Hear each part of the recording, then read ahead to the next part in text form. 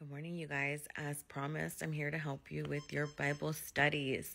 Today, we're going to be reading from the book of Mark, the very beginning of Mark, okay? So we're going to make this super easy.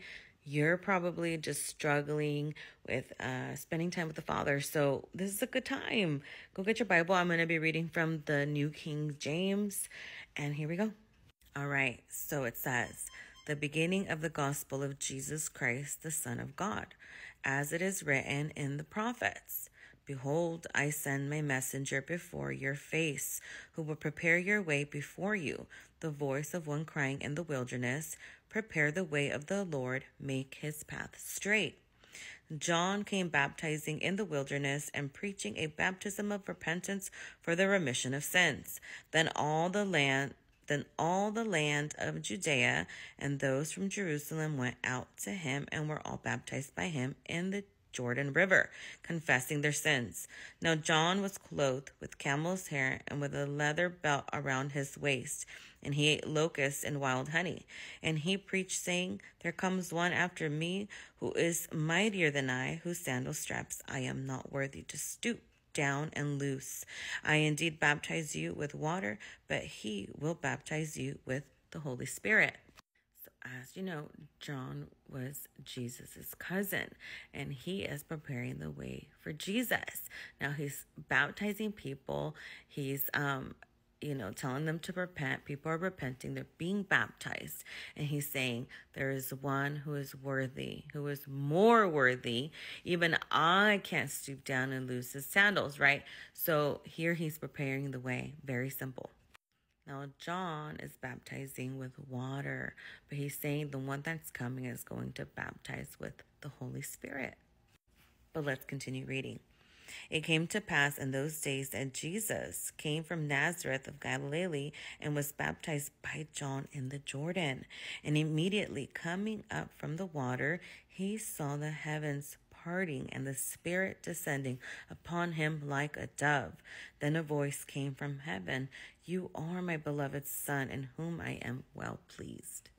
Now, for reference, Jesus makes it to John and asks John to get baptized. And John indeed does baptize Jesus. Now, when Jesus is coming out of the water, they're saying here that they've seen the Spirit descending upon him like a dove. Now, a lot of people think it was a dove, but that's not the case. It's in the likeness of a dove, okay?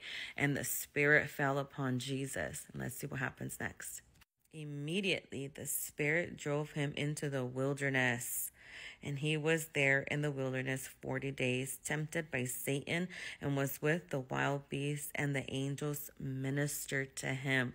So here we see that God, before this, we see that God says, you are my beloved Son, in whom I am well pleased. And I am, okay?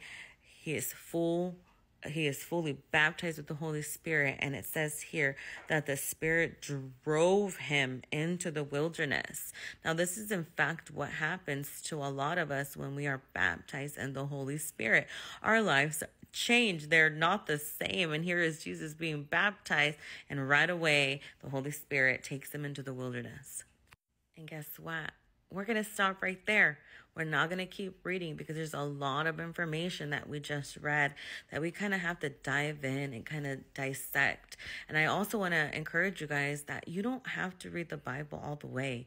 You can stop here. It is okay because it needs to make sense to you. If the word is not making sense to you, you're reading too far into it, and everything gets lost. And I don't want that for you. I want you to understand what you're reading. So far, we know that there's this man named John. He's wearing camel's hair. He eats locusts and honey. He must look crazy. He must look wild. And indeed, yes, he was. Okay.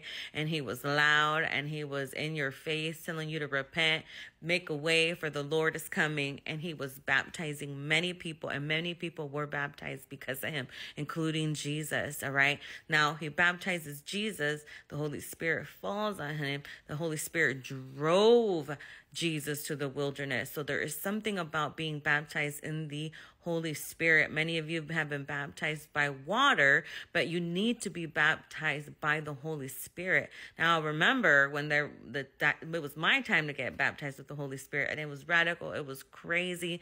That lady looked at me in my eyes and said, your life will never be the same. And she wasn't lying. My life has been it almost like kicks you into ministry. It's a process, but anybody and everyone who wants to be baptized can and indeed will be baptized. So there's a lot of information. You see how excited I get excited. I'm like, oh man, there's so many good stuff happening. And it says, immediately the Spirit drove him into the wilderness, and he was there in the wilderness 40 days. Bam, just like that, went into fasting. Why? And that's another reason why fasting is very important. So that's the Bible studies for today. Isn't that interesting? So much good information, but it's deep. Now, why do we need fasting? Because it makes our spirit stronger, okay? A lot of the times you are not going to be very successful because you need fasting. Fasting is a big requirement to walk with the Lord. Why? Because it makes your spirit man stronger. Just like your body needs food, so does your spirit, and the food comes from the Word of God. Now, I hope you guys enjoyed this little Bible study. It's a little long, but that's all right. Get it in. Even hearing this little bit is good. It is good for our soul. It is good for us to start the day like this. So God bless you guys. And I'll see you tomorrow for a little bit more of Bible studies with your girl, Diana. Bye now.